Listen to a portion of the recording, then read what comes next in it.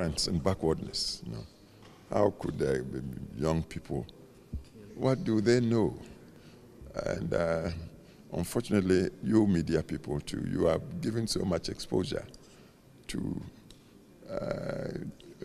tricksters and fraudulent people, promising everything. When you look at them, you should know that these are people who really, who are themselves just bad and ignorant. And that's not the way for our society to go.